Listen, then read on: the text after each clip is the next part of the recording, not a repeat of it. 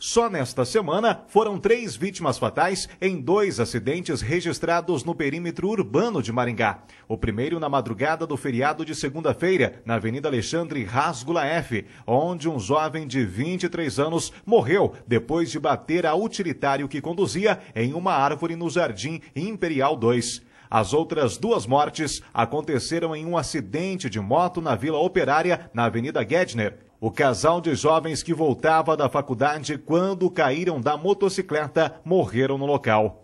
Os números assustam. Desde o começo do ano já foram registradas 93 mortes no trânsito maringaense.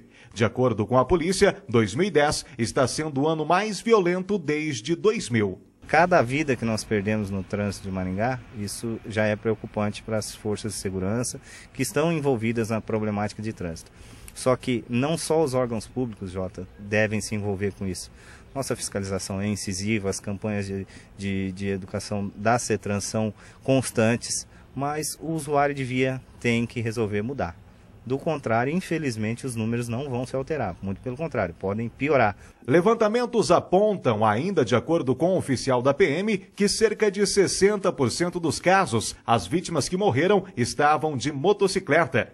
Olha, esse veículo ele traz grande preocupação também. A gente anuncia, nós não somos contra a motocicleta, nós somos contra o mau uso desse veículo.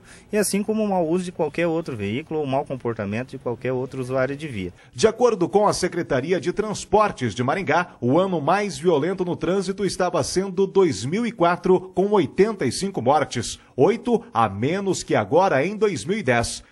O secretário Walter Gerlis afirmou que estuda projetos para a inclusão da disciplina de educação no trânsito nas escolas municipais e a instalação de mais radares em várias avenidas da cidade, entre outras ações.